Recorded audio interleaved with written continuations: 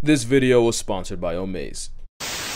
Hyenas are one of the dominant predators in all of Africa.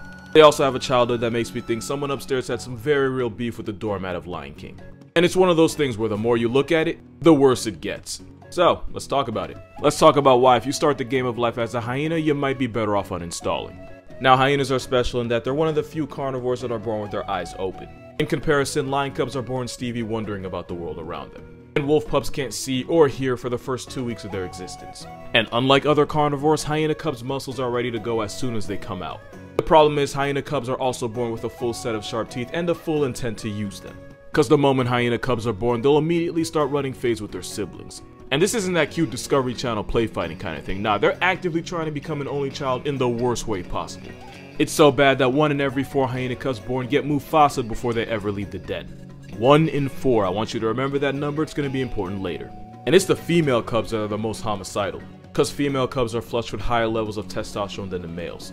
And since hyena society is feminism on steroids, a female cub that flatlines her own sister has one less rival to worry about down the road. Which is why when hyenas start life, it is literally, and I know this word gets abused, but it is literally on sight.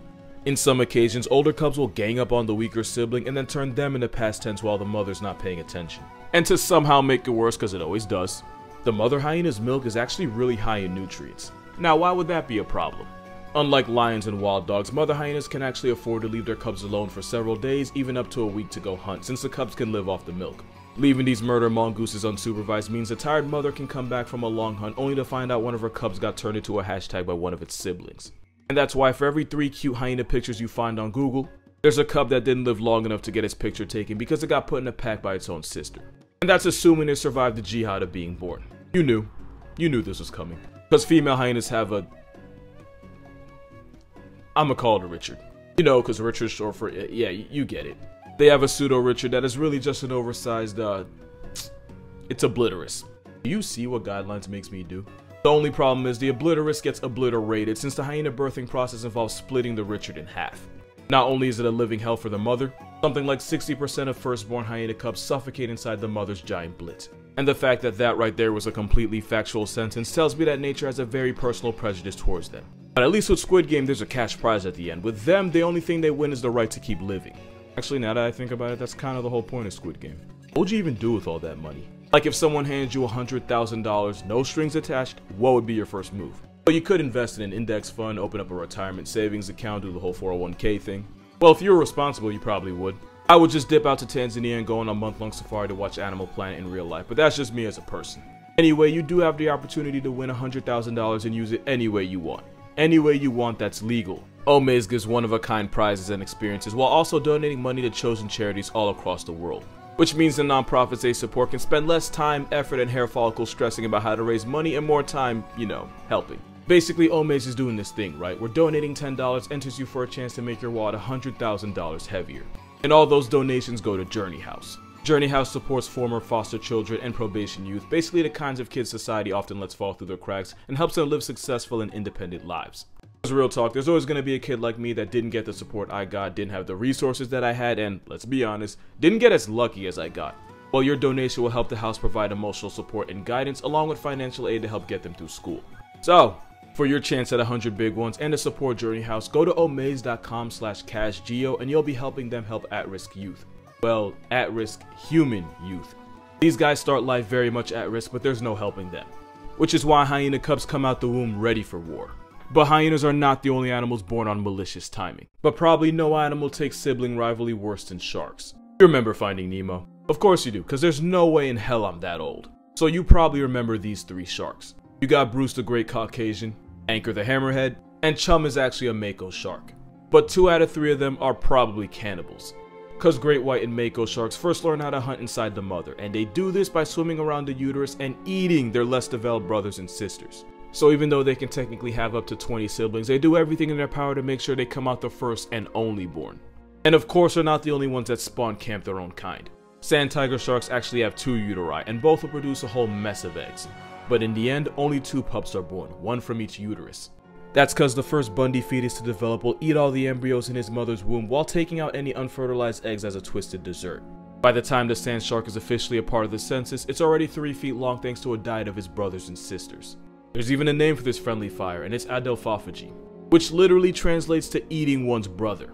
And you want to know how we even found this out?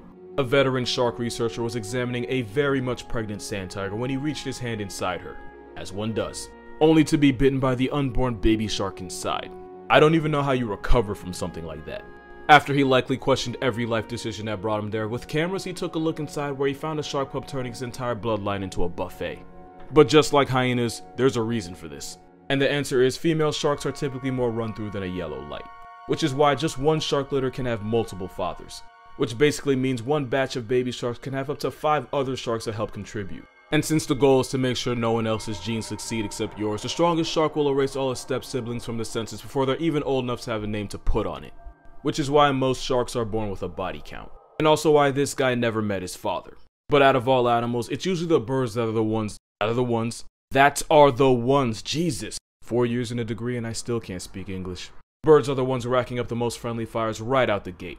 And the best example is this Jurassic Park understudy that is definitely gonna harass my dreams tonight. Now, full disclosure, the shoebill stork isn't dangerous to people. In fact, they tolerate humans more than most birds. They're a fan favorite for bird watchers because they'll allow humans to get close to their nest without throwing a fit. And for a dinosaur whose scientific name is literally B-Rex, they're only a threat if you're like a fish or something. In fact, the only thing that should really be afraid of a shoebill is a smaller, younger shoebill. Cause the stronger, older shoebill will beat, bully, and bludgeon the weaker little brother into oblivion.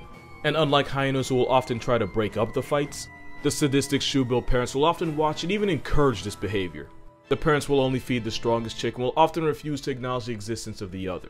In fact, the weaker chick's only purpose in life is to be a backup in case something happens to the first. That's all they are in their eyes, a plan B. Plan A stands for abort because that's basically what they do to the beta chick that they refuse to waste resources on. All while getting actively griefed by its own nest mate. Just look at how they're looking at him. They're done with his shit. So as the older chick gets stronger and hogs all the attention, the Luigi of the two just gets weaker and weaker until eventually dies of a broken heart. And probably brain damage. Not to mention the whole dehydration starvation thing. But getting his skull caved in definitely doesn't help because shoebill isn't just a name, they really got it on him. Also random fact, shoebills often decapitate their prey. Yet nothing about it's pretty. Unconditional love might sound cute, but in nature it's very, very much conditional. And if the terms and conditions aren't met, the runt gets terminated. I still can't get over this picture. I don't know if they know English, but they definitely know the word pathetic. Yeah, that unconditional love thing, it's a lie. But what's also a lie is that shoebill storks aren't even real storks. This animatronic looking paralysis demon is actually a part of the pelicaniform order, which puts this Five Nights at Freddy's looking ass bird in the same family reunion as pelicans. Makes sense, they got a lot in common. I don't trust either based strictly off their appearance. Same soul-sapped eyes, same murder weapon of a beak, whatever fresh hell this is supposed to be, and the same pure disregard for the well-being of anything related to them. First of all, I already don't trust pelicans off principle. Something about pelican chicks being brought up on the half-digested corpses of recently unalived baby birds makes me seriously question their place in the natural order. Watch this video if you didn't get that. But of course, pelican chicks are on the same timing as a shoebill. It's the same story where the stronger and meaner of the two testicle swans will beat the gizzards off the weaker sibling. Sometimes while the pelican parents disregard the bullied baby and refuse to give them anything. You remember Everybody Hates Chris, aka my televised autobiography? Then you'll remember Mr. Krabs reincarnated as a black father of 3. There's a scene where the kids are hungry, so Julius says they'll get McDonald's and the youngest can have the fries, the middle child can get the burger, and Chris, of course, gets a drink. With ice. It's pretty much the same thing here, except the pelican chick gets no ice to parental neglect is cold enough. And even though they technically encourage it, at least the pelican parents don't actively get involved in the physical bullying. Some parents cut out the middleman completely and just yeet the weakest chick out the nest completely. This stork chick was evicted from its nest by its own mother for the unforgivable crime of not being good enough. Not big enough, not strong enough, not worth giving a fornication under consent of the king about enough. It's survival of the fittest and there is no award for participating. If a stork sees a chick as not worth the effort, she'll take him out herself, often by breaking his neck. But since the mother doesn't really have the tools to end her child's misery quickly, it's easier and less energy to just send them free falling out the nest altogether. It's cruel, but it means the parents can focus their attention and resources on the children that actually have a chance to succeed at life. Somewhere a middle child just shed a single silent tear. It's why this is a way of life for most birds, some sharks, damn near all hyenas, and this thing. This wasp is a murderous psychopath that does what hyenas do but puts it on a perk. Like no exaggeration, this might be the worst of them all. It all starts with Capitosoma floridinum. It's a parasite that injects its eggs into a non-consenting host caterpillar. And there's 2 eggs, one male, one female. But that doesn't just mean one brother and one sister. That would just make too much sense. Instead, the eggs clone themselves through a process called polyembryony, and when it's all said and done, there could be up to 300, oh, me, that's a comma, 3,000 larvae. And just for the record, the caterpillar is very much alive for all this. Now here's where it gets dark.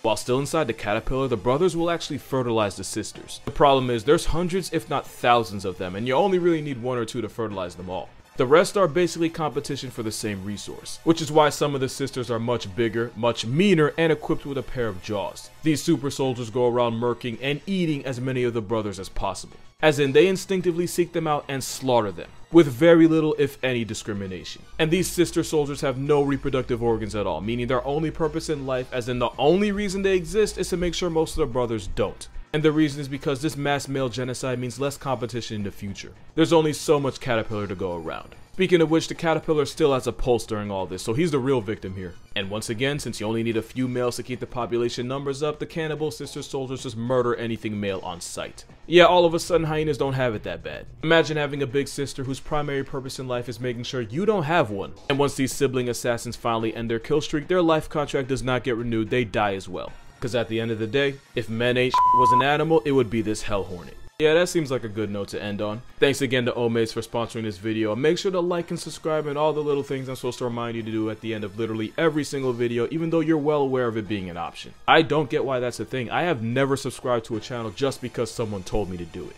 In fact, I'm pretty sure that telling you to do it almost guarantees that you don't subscribe. It's like dishes. If I walk past the sink and see them, I usually have no problem washing them. But tell me to do them and guess what I'm suddenly not going to be in the mood to do. So yeah, don't subscribe.